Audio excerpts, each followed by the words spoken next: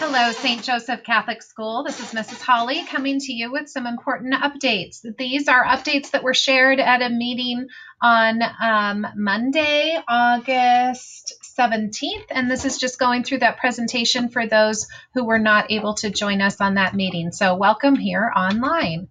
First of all, I wanted to say what a warm welcome I've received as the new principal of St. Joseph School. I'm honored to be serving this community. There's just a little bit of information about myself just to let you get to know me as far as my accomplishments.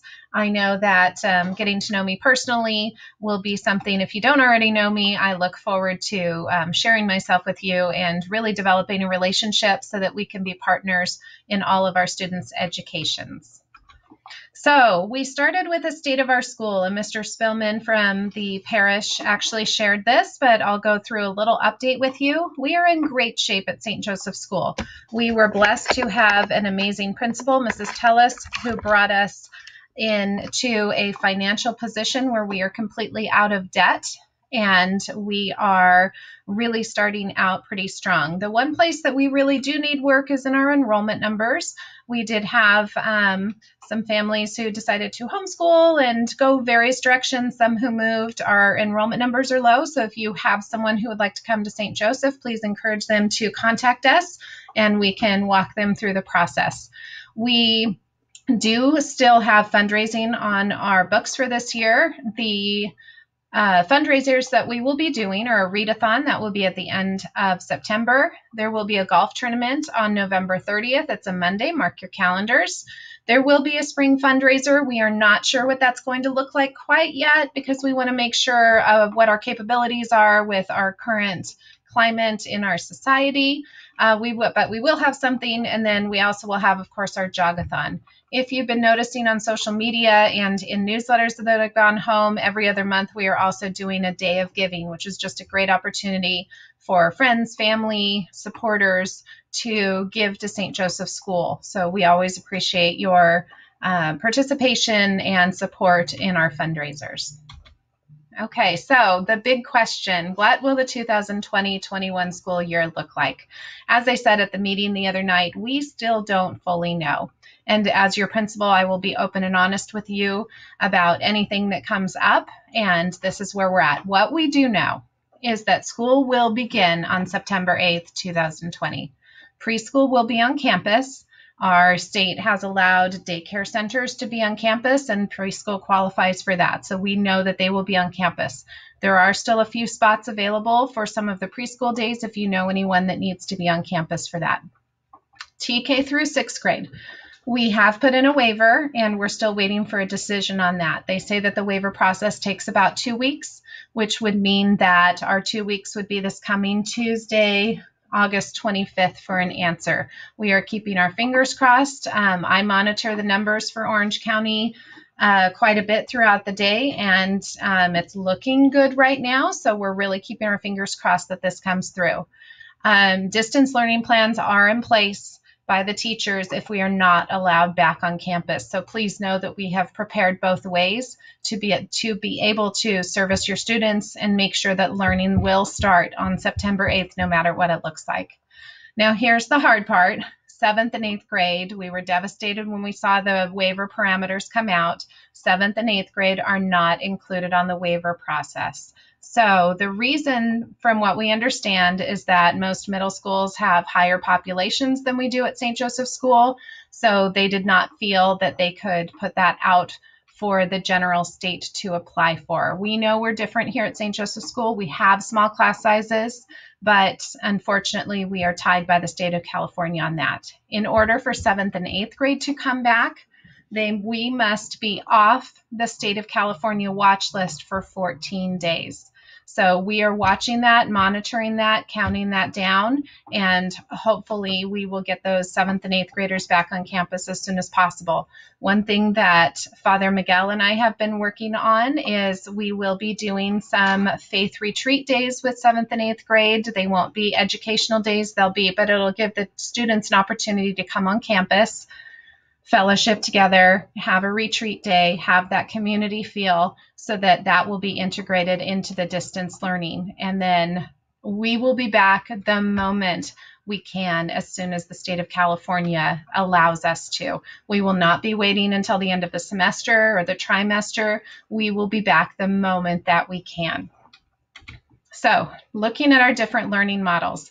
In-person learning. We all know, or lots of you know, what it's like to be a student on campus at St. Joseph School, and that certainly is going to continue. All of our teachers are putting up their beautiful boards and getting their classes ready to welcome your students back. However, even though our learning will continue, we do have safety measures in place to ensure that everyone stays safe and healthy while they're here at St. Joseph's. There will be temperature checks taken in car line before the students even come into school. The students will not even exit their vehicle before they are measured or temperature taken. So that way, if there is someone who has a fever, they will just be taken home by their parent or guardian, and we won't even have to bring them out, and they won't even have any exposure to anyone else. Within the classrooms, desks are placed 6 feet apart. We have, in order to do this, we have capped all of our class sizes at 20 to make sure that we have plenty of room in our classrooms. We have all the desks facing the same direction as well. We have purchased disinfecting equipment. This is a backpack that has a wand on it where the disinfectant can actually be sprayed all over multiple surfaces, and then it takes just a couple moments to dry.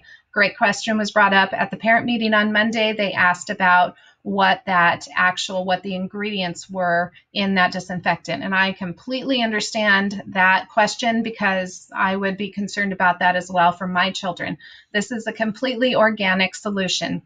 We actually purchased I will double check on the name, but I think it's iodizer. But we use vinegar and water, and it takes a half hour for the solution to be created with the vinegar and water. And then once that is sprayed on, it does kill all of the germs. We are working on having an additional hand washing station installed and replacing our drinking fountains. So we'll have additional places for hand washing to happen, and then we will be utilizing that bottle filler that all you awesome parents put in money to install last year. We will be staggering break and lunch times to make sure that we have smaller amounts of kids outside at one time. Masks will be worn on our campus. We will make sure that students have enough time without the masks so that they have some break time as long as it is safe for them to do so around other students. The masks will not be required to be worn while they are outside running around on the playground. But we will be making sure that, especially when sitting down in the classrooms and walking around on campus, the masks will be worn. We have purchased plexiglass dividers, trifold dividers, for all of the students in the school, so those will be utilized. And then all students will remain in their classrooms for teaching. In previous years, some classes have changed for science or Spanish or some of their other subjects. All of those outside teachers will actually be going to the classrooms to minimize cross-contamination of any items. The only one where they will be going away from the classroom is for PE. They'll obviously be going outside. Okay, if this in-person learning is not something that you feel comfortable with, even with our safety measures, we wanted to present another option for you. So we have a choice learning program. We call it choice distance learning because it is your choice to put your student in this program. If you have someone at home who is more susceptible to the virus and you want to be extra cautious and keep your student at home and do distance learning with them through St. Joseph Catholic School, we are providing that option for you. So what will my students' learning look like? Lesson streaming for core subjects of math and English language arts. Our aides will be working with our teachers to make sure that those lessons are streamed and your students at home receive those same lessons just as if they were in the classroom. Where that will change a little bit is for your other learning subjects, science, social studies, subjects like those, art, all of those. Those will be more project-based, and those will be facilitated by the aides and by the teachers in the classrooms as well. How do I sign up for Choice Distance Learning? You are more than welcome to call me and ask, or email me and ask me any questions if you are curious about it. However, we do ask that you contact the school office by Friday, August 21st, which is coming up very soon, to let us know if you do decide to put your student in distance learning. Our teachers are preparing for all different scenarios, and they really do need to know how many will be on distance or choice distance learning in their classrooms. Now, the big question is, do I need to stay in this model for the entire trimester or year? Although we look for consistency within our learning, we understand that there may be certain scenarios where the numbers may change, or things may get better, or your situation at home may change. So if you do get to a point where it's before the end of the trimester where you do feel like you would like to send your students back, all you have to do is contact me. We will talk through it, and we will make a plan for bringing your students back to St. Joseph Catholic School. What we don't want to do is we don't want kids flip-flopping between the two different kinds of learning. So if you have any questions about that, please contact me and ask.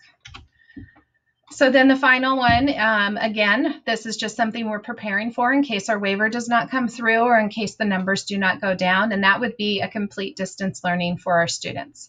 What I can say is that we have new expectations for our distance learning for this coming school year. Last year when we were doing distance learning, it was the end of the school year, and we were just counting down those days until summer, and we were trying to make it through. What we know now is that this is possibly a new reality for us. So we have set some more stringent guidelines. We will ask that everyone set up individual learning spaces at home for your students. We do not want to see students in their beds, lounging on couches, all of that. I know it's very comfortable. However, we need to create an environment where students are going to school. So on that same regard, we are asking that uniform shirts, St. Joseph Catholic School uniform shirts, will be worn by students. We're not asking for the whole entire uniform. As one of my friends said, was business on top, comfortable on the bottom. That is totally fine. But we want to create that feeling that your students are going to school. And we feel that includes going to a space that's set up for them, and then also putting on their uniform to get into that school frame of mind. So we do have some daily expectations. We believe in balanced technology time. We do not want our students' heads inside of a computer the entire day. So we do believe that we can give lessons, we can give help, we can give guidance, and then there will be some individual time where your students will be working on project-based learning or homework or packets on their own. That is simply because we do not want our students' heads and faces inside a computer the entire day. For younger grades, we will be utilizing packets, and we will be working on a system to drop them off and pick them up at your individual houses. We will be, if we go to distance learning, the emphasis will be on core subjects such as math and English arts, English language arts. We, of course, will still have science. We will still have social studies. We will still have all those other subjects. However, the emphasis and the majority of our work is going to be within those two major subject areas.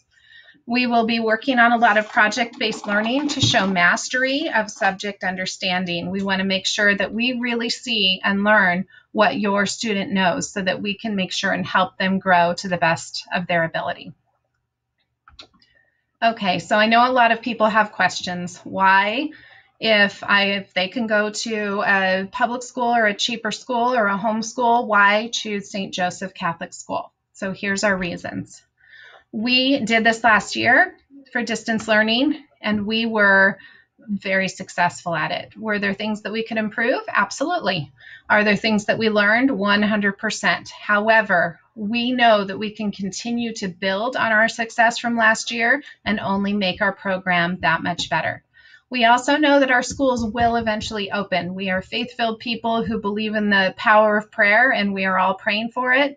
The moment, as I said before, the moment our schools are able to come back, we have safety measures in place where we can seamlessly come back to our classroom environment here on campus. When we do come back, we have guaranteed smaller class sizes. We have capped our class sizes at 20, and we will not go above those.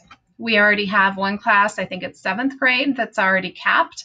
So if you know anyone in other classes who are looking at a possible change in education, we would love to talk to them. We have limited availability in some of the other classes.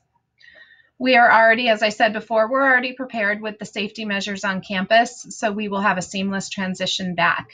We also provide individualized learning. All of our teachers, we are an ideal school through Loyola Marymount University.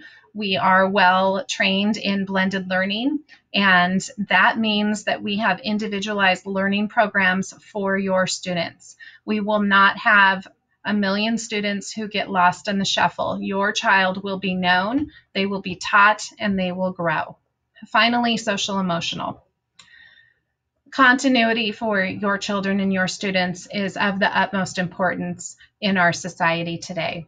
I know I have 3 children of my own, and it's hard to see them not back at school, not with their friends, and they're struggling. All of our kids are struggling. If we can provide continuity and small class sizes so that our students feel like they are part of a community that they connect with, they will succeed.